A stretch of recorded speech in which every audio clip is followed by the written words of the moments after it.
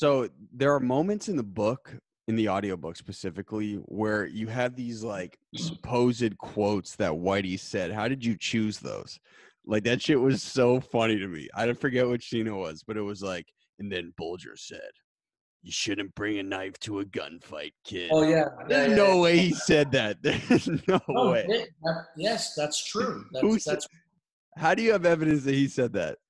What's that? How do you have evidence that he said that? The interviews that we did for the book. I mean, we didn't just make those up. People told us that that's what he said, and they were there.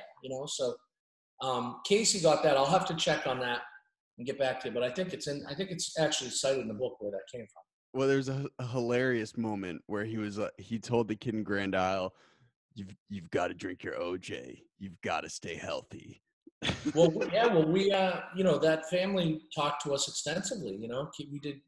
They told us a lot of stuff. The whole puppy story I just told, that all came right from the family. Well, it's also funny because that's something my dad would say.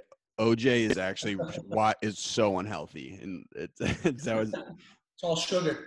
It's literally a sugar blaster to your brain. It's terrible for you. Yeah. Freeze and fire.